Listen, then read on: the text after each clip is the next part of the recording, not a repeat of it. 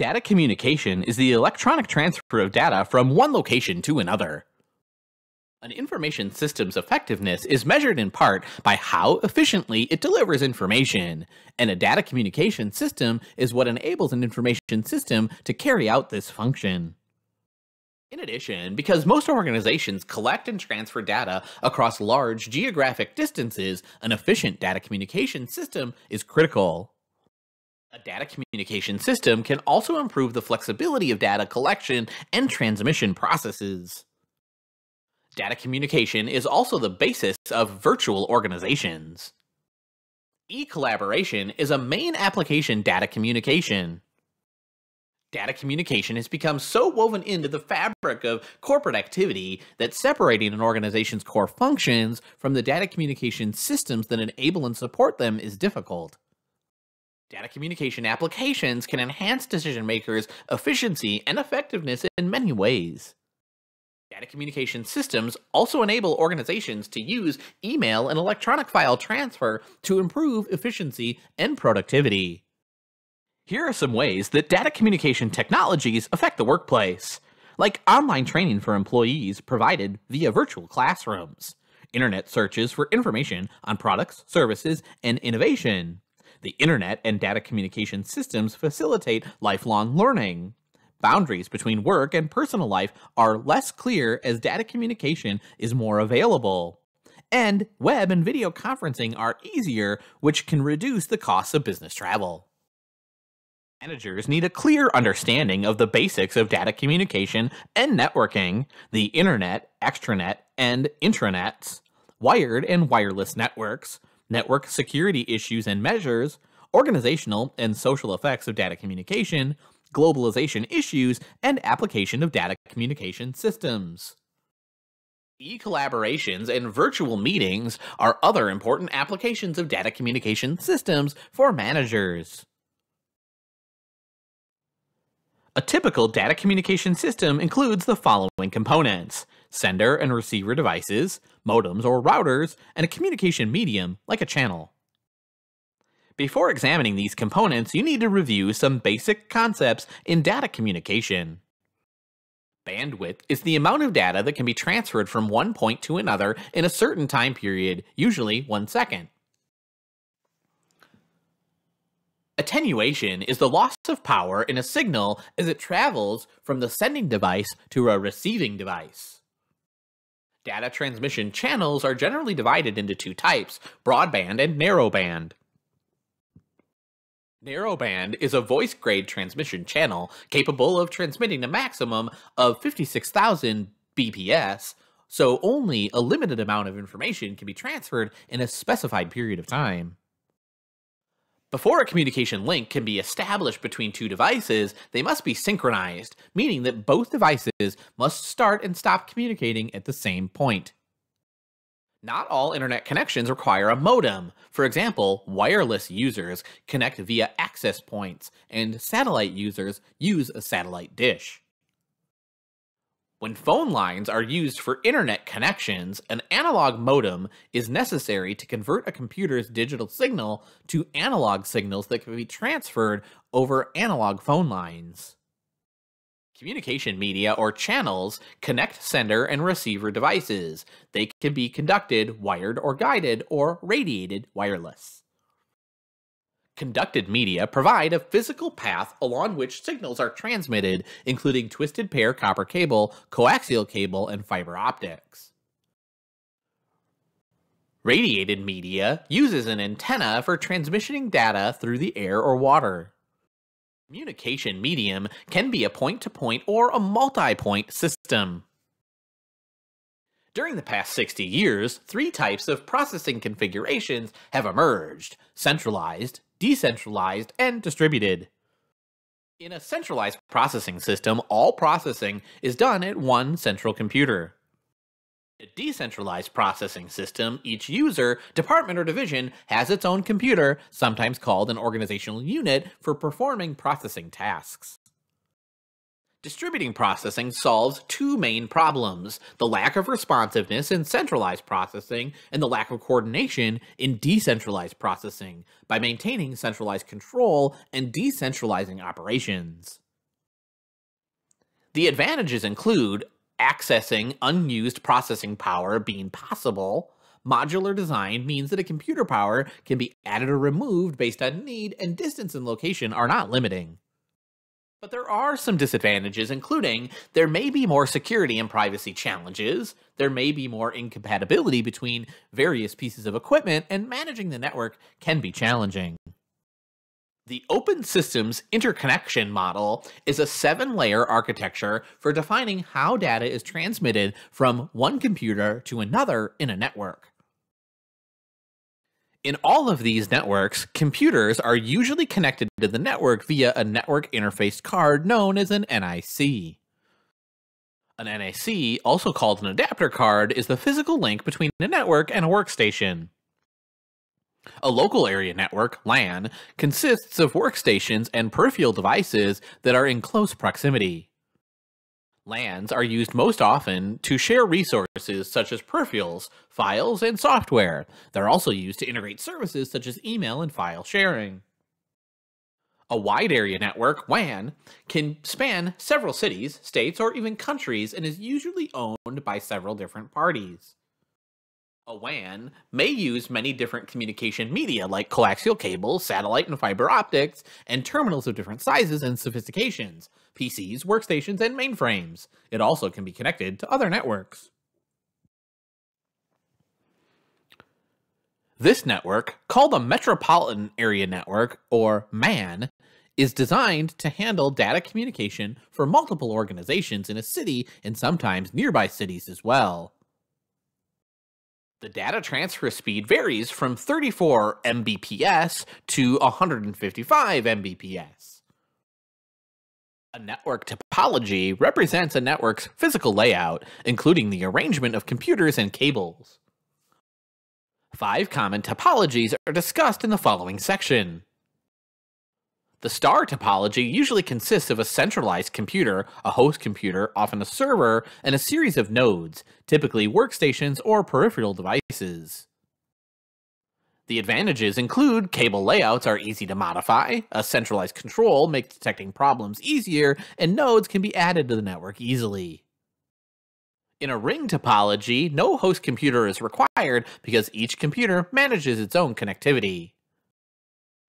A bus topology, also called a linear bus, connects nodes along a network segment, but the ends of the cable are not connected and they're in a ring topology.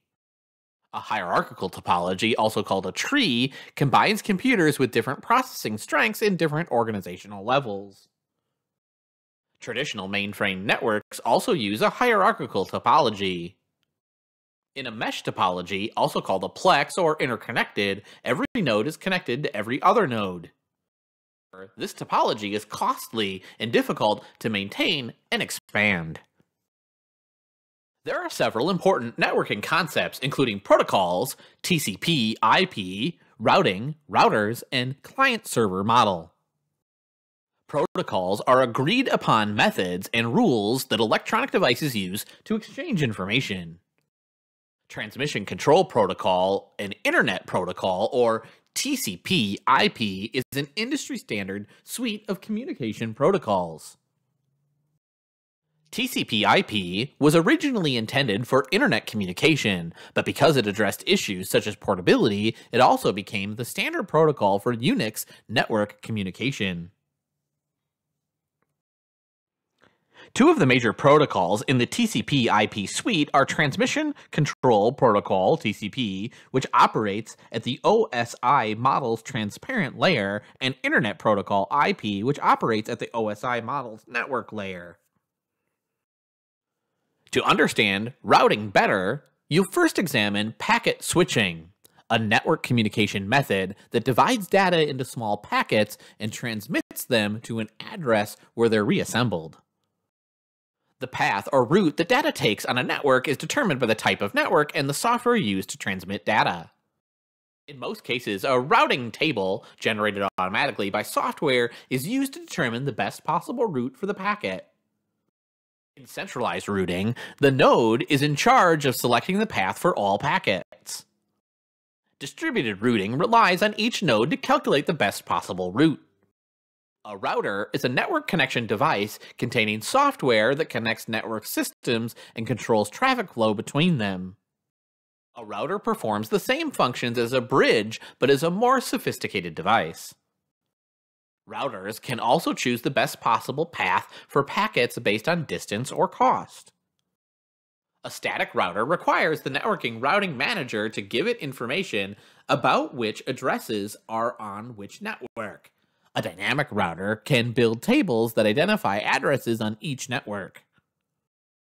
In the client-server model, software runs on the local computer, the client, and communicates with the remote server to request information services. In two-tier architecture, a client, Tier 1, communicates directly with the server, Tier 2. An N-tier architecture attempts to balance the workload between client and server by removing application processing from both the client and the server and placing it on a middle-tier server. Improving network performance is a major advantage of this architecture.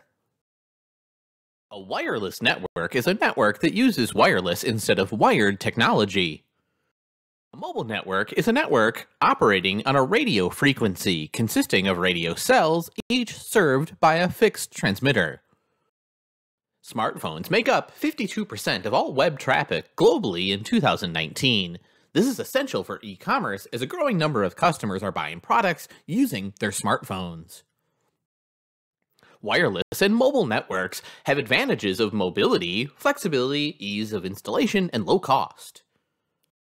Mobile computing might simply mean using a laptop away from the office or using a modem to access the corporate network from a client's office. Neither activity requires wireless technology.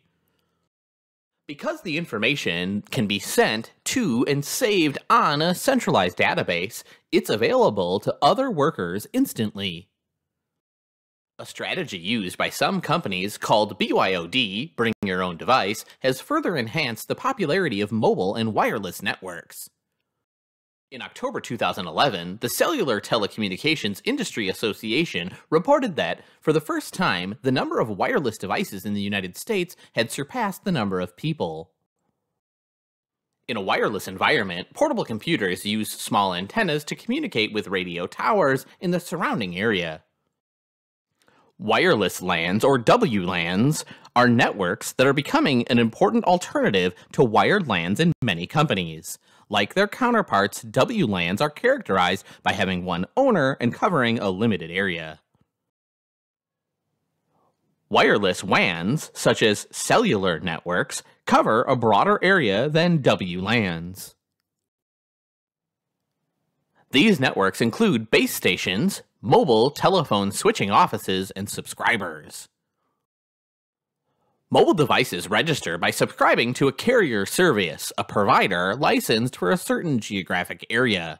When a mobile unit is outside its provider's coverage area, roaming occurs.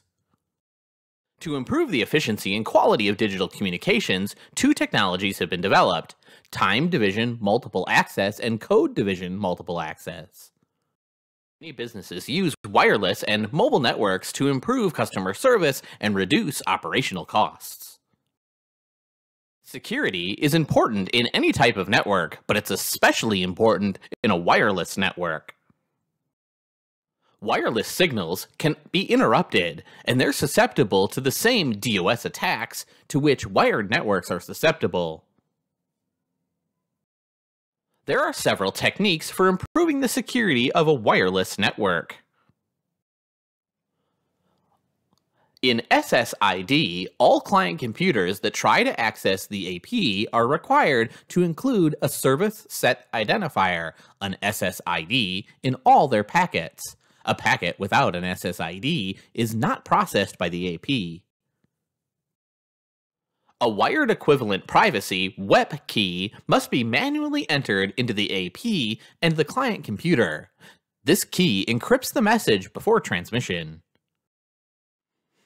Extensible Authentication Protocol EAP keys are dynamically generated based on the user's ID and password.